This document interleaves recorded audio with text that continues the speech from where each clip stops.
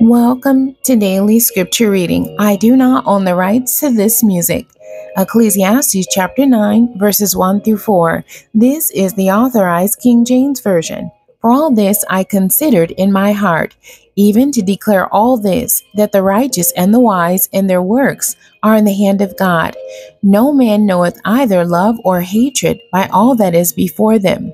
All things come alike to all. There is one event to the righteous and to the wicked, to the good and to the clean, and to the unclean, to him that sacrificeth and to him that sacrificeth not. As is the good, so is the sinner, and he that sweareth as he that feareth an oath.